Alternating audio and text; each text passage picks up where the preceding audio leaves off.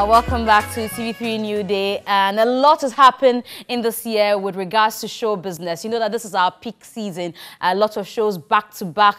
You've heard some of them, from Manifestivities to Samini Fest to Rapaholic to the night of 26 laughs and music, to what is happening to the Dirty Rave. A lot of things will be happening in this season through to the new year. But we want to review some of the shows that we've seen so far. There's been lots of conversation about some of them. Some of them, people expected a lot from these organizers. They didn't meet the expectations. Some of them have also done really well. So we are reviewing shows, and of course, my guest will get to tell me some of the highlights of the year 2019 when it comes to showbiz.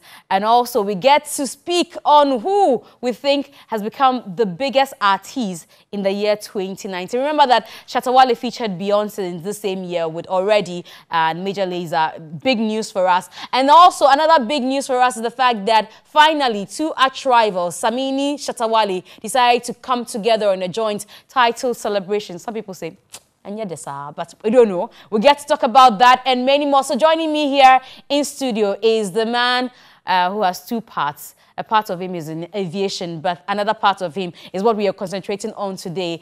He's a showbiz pundit, Arnold Asamoah Baidu. He's a writer, he's a columnist on graphic showbiz as well, and he's a blogger. How are you doing? Good. Compliments of the season. Same to you, my dear. All right, so let's start with what you've made of this season. It looks like this year alone, we've had back-to-back shows from almost every artist that matters in this country.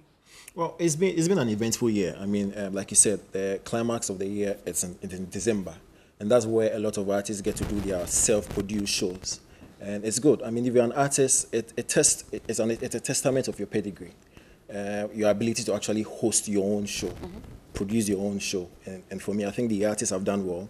The likes of Medical. Bisakade got into the fray. Yes. Welcome to Soweto. Exactly. I mean, there was what's the name? Joey B's concert, Daryl and Friends. Daryl and Friends. And so it gives them some room to also grow, because over the period they always depend on event organizers to do these shows for them. And so when you are given the opportunity to do your own show, now you get to know how to interact with vendors, with service providers and all.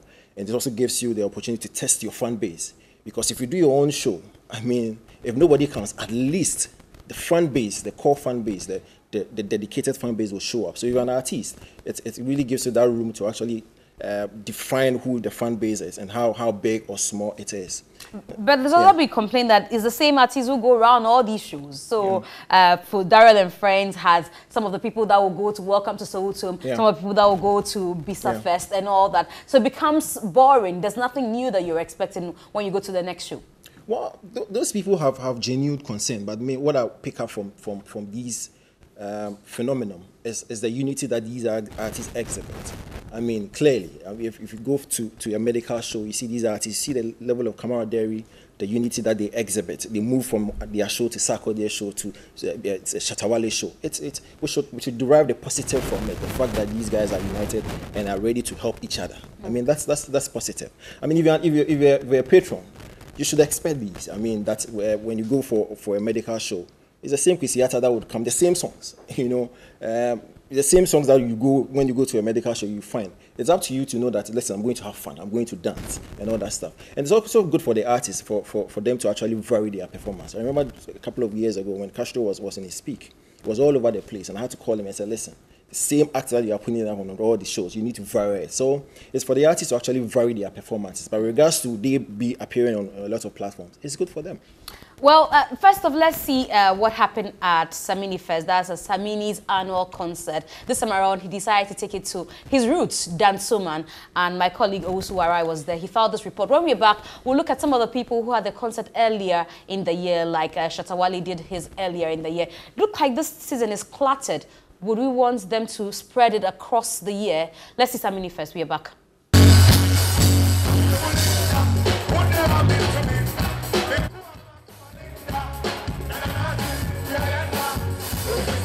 When it comes to live performance, reggae dancehall icon Samini is in a league of his own.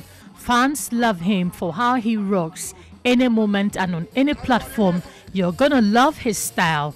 Dubbed the Year of Return Edition The 2019 Samini Fest presented the Ragadada and Dreadlock Rasta with a fine opportunity to entertain music lovers. The thick crowd of music enthusiasts could not help but jam and sing along to Samini's irresistible classics.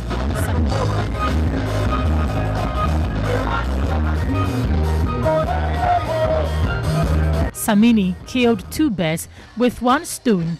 He turned a year older on December 22.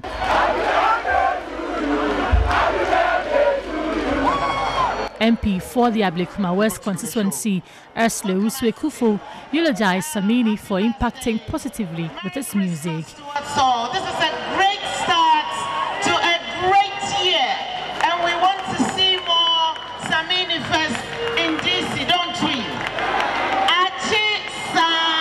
Afro Root singer and 2015 Grammy Awards nominee Rocky Dawuni was on hand to support the show.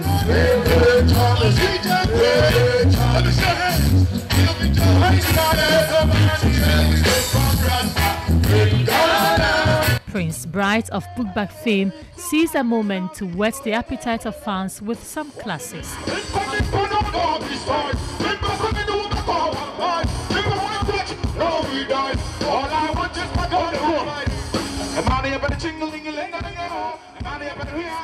And so that was Samini Fest, but that concert was without hitches. Now, the music group Keche mounted the stage. We don't know what happened, but here was the reaction that we saw on social media.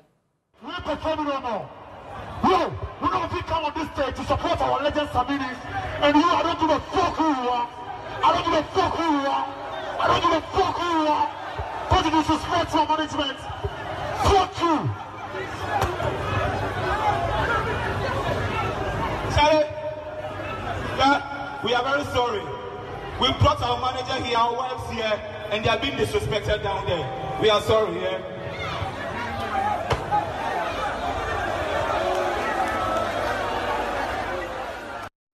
And that demeanor by the group Keche took a lot of shine from Samini Fest, says a lot of people. Let's find out what Arnold makes of Samini Fest, the fact that he went to Dansuma for the first time. We've always had it somewhere around the line, all that. Yeah. And what do you make of the initiative to go to Dansuman? I mean, at this stage, if you're an artist and you check your level of relevance and the popularity of your show, you get to go to your comfort zone. And for me, I think Samini did the right thing. And especially you even mentioned about the clutter of shows. And so you need to go to a place that the show would be accepted. And for me, I think he did the right thing by taking it to Dansuma. The highlight was actually seeing the MP, Madam Esla, actually making an appearance. That's good. I mean, it tells you that these people, over the period, you and I have been talking about the fact that entertainment is a niche, and these guys are always into it. So it's good for her to actually exhibit her fondness for the craft. It should go beyond that. I mean, they should actually give us the policies, the laws and the directives to actually ensure that this thing goes to a higher ground. And the issue with Keche, you think that they overreacted? Of course, MzGee. I mean, who drops a mic in 2019 going into 2020? I mean, that's silly. I mean, that's childish. Because see, seriously, some of these gadgets are very, very, very expensive. That's true. Very, very expensive. I mean, to have a cordless mic, go ask the price. And so it is childish for an artist to actually have an issue backstage. Come on stage and rant and proceed to drop a microphone. People are asking, who was you actually ranting to the audience or to whoever had offended if you have an issue at backstage, you solve it backstage. So before you come on stage, it might have been done. And so you come and perform. You bought tickets to actually see you perform. We didn't buy tickets to come and see you. Well, this is a free concert, so regardless. I mean, I've expended my time, resources, and energy to actually come to the ground to see you perform. And so, especially when the issue transpired backstage, make sure you solve it backstage. Don't come on stage and rant and drop a microphone. I mean, Whiskey did that a couple of years ago. I mean, a lot of people did not hear it at Ghana Music Awards. That's true. He dropped the mic, and Sami Helwani actually almost slapped him because the microphone was very, very expensive. Products, Exactly. And so, if you have an issue, solve it like an adult. I mean, for me, I think that's but very infantile. But for a lot of people, Yeah. the major thing was the manager's demeanor as well. So the artist has dropped the microphone. who is the manager? The wife of Keche Andrew. Why do you behave like you don't know the manager of the group? I thought George Richardson was a manager. So I mean, you are telling me The that bankroller actually is the bankroller is not the Ujo. manager. Well, So let's define it. She is the bankroller. She's the financier. well, that's what they say. Say we brought our managers and our wives. So Exactly. So at least they have. For me, told I us. mean, I think if you have clearly she has little knowledge of the craft and the business. But she said it's an issue of life and death. Somebody was bleeding and she needed to take her artist to assist them to take that person to the hospital. No problem. So if you have an issue, that's its life and death. Walk out of the show. Just if you're unable to resolve it, go into your car and drive off. Don't come and tell us and drop microphone. I mean, for me, I think that for the financier of the bankroller to even spearhead this, that's unfortunate. And I think they should learn from this. It's very infantile. Very Unacceptable. infantile, he Yeah. says, unacceptable. And then the clattering of shows. At least Yeah. somebody says that Shatawale has taken a respite. He had a show earlier in the year, in October. We did the Rain concert, so there was a need for him to rest. Do you think that a lot of people now in December, back to back, have too many shows and it's cluttered? It's normal. I mean, if you follow the scene for quite a long time, in the last decade, the clutter is always in December. These are the holidays, and so a lot of people are home. Some are coming from overseas and stuff like that. Especially this year of return exactly, as well. so it only makes sense to fix your show within this period. And with regards to Shatawale, he's been performing. He's been going outside the crowd. He's not like he's resting. No, but he's done his show, so he's just looking at you. If yours goes well, fine. If it doesn't go he's well, performing. I mean, all the A-list stars are they've all been very active this period. Every artist. but what do you advocate for, that we should leave it as this, or we should be this active all through the year? Because it looks like we go to sleep and then when it's close to the end of the year, people begin to wake up. we should appreciate the fact that December is a holiday, is a festive season. Like I said, a lot of people are on holidays. A lot of workers are on break. This is the time that people, event organizers, even the artists themselves get to fix shows. And you also mentioned year of return. And so it is normal. We need to appreciate that fact. Regardless, I mean, you and I know that there are a lot of shows that are splattered along the year. But December is the in thing now. I mean, if I'm an event organizer, clearly I would want to fix at least one show in December. So we should allow. Well, another exciting thing for a lot of people is what happened yesterday at the airport. American rapper Rick Ross is in Ghana for Dirty Rave, a concert. Oh, okay, so he says we didn't call it a concert. He says it's a rave organized by Nigeria's Mr. Easy. We've claimed him for ourselves since he attended school here. And he was at the airport. Beautiful enough, one of our budding rappers showed up to rap to him. And he was impressed. He took out his phone. I saw him videoing him. But let's see what happened at the airport when Rick Ross arrived.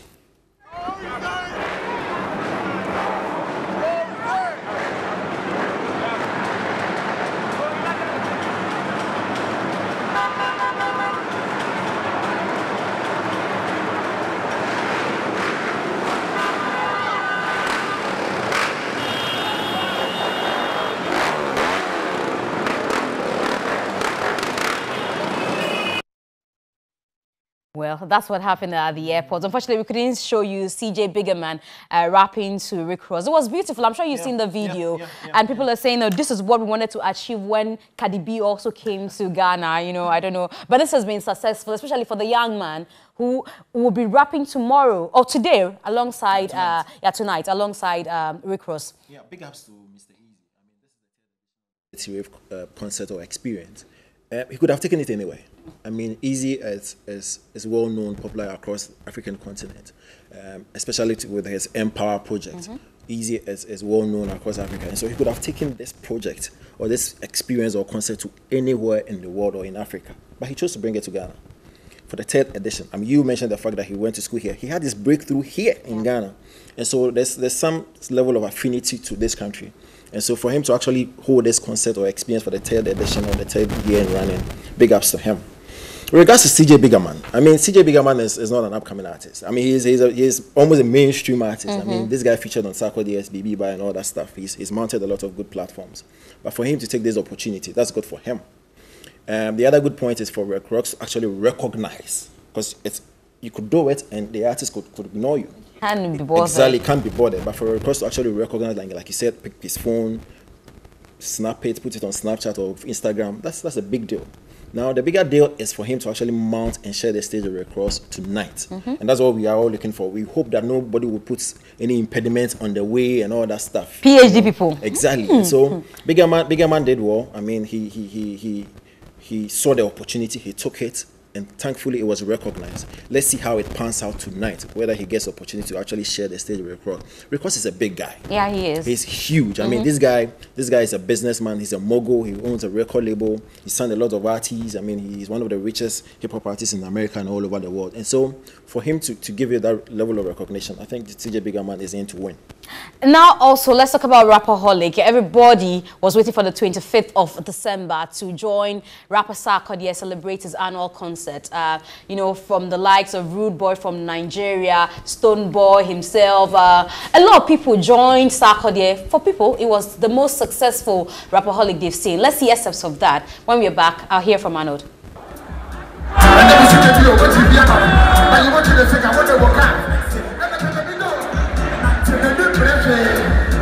What you want to ask here? I'm going to give you this and this and I'm going to be honest. Oh, the two of us are my friend. If you do not have this will talk to you about.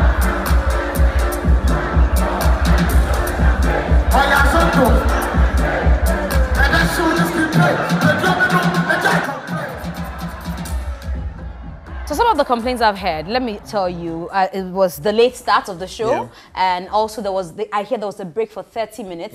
Nothing was happening. Were you there? I was not there. I was following by stream. Okay. And I agree. I mean, but you see, and I agree with the people who are actually saying this is the best Rapperholic in a long time. With regards to organization, I mean, the complaints that you've heard, these are limited complaints. I mean, compared to what you had last year. Last year was terrible. The issue about overcrowding, VIPs not getting the seats that they actually bought or paid for. Complaints about people not seeing the stage and all that stuff. The complaint about Sarkodie himself forgetting his lyrics, you know, getting tired even in the second song of his performance and all that stuff. Last year was abysmal. This year was a better production, was a better produced concert. And you could actually see Sarkodie having a lot of fun on that stage. That's true. And the complaints, I mean, apart from what you are talking about, the fact that it late start, I mean, that's something that is with us in regards to shows. The late start, yes, we have to improve on the late start, but that is less of what we had last year. And so for me, I think I agree with the people who are actually saying this is the best Rapperholic they've seen a lot of times, because you had a least number of complaints in regards to overcrowding, ticketing related issues, seating arrangements and all. And again, Sarkodie had fun, you know. And the good thing is, last year, if you remember, he was virtually on almost every artist platform performing before Rapperholic. And so before his own show came, he was tired. This time around, he was, listen, I've learned my lesson. Let me just stay off. He was not in festivities. He was virtually nowhere until 25th. So he actually prepared and gave it his all. So for me, I think it was So for this year, who has done it for you? Who would you say has been the biggest act for us this year? It's a little bit contentious. First of all, you need to talk about Sarkodie. I mean, he's been the most active. I heard people say that he's worked as an up-and-coming artist this year. I mean, he stayed hungry. I mean, and I agree with those people who are actually passing those commentary. He's stayed hungry. He's actually worked like an up-and-coming artist. He's worked like a new artist. However, in terms of recognition, I believe Shatta Wale had the biggest recognition by virtue of his collaboration with Beyonce. I mean, it's unprecedented. I mean, the level of international appeal and recognition that he had, I do not think any artist in Ghana has garnered that yet. People are actually saying that with what work Sarkodie has done this year, we shouldn't be surprised if he picks the artist of the year. No doubt. No doubt about it. However, he's worked, but the likes of Shatta Wale and Stonebwoy have also worked. And so if Charterhouse and the board, VGMO board, decide to rescind their decision, then there will be competition. However, I've forgotten about that. Of course, if they are still banned, then of course Sarkodie takes it. But what do you think? You think that we should call them in? Definitely. I mean, how even when the ban came, one of the things I talked about was it makes little sense to have a VGMA and not have two of the most active stars in it. I mean, clearly. So for me, I think that decision will change going into early next year. These two guys will be reinstated into the awards. Okay, so we here at Media General decided to have an all-white party. 3FM, in collaboration with Dodi World, came together. We had an all-white party from last night, 9 p.m. last night, to 5 a.m. today. Let's see what you missed if you didn't join them.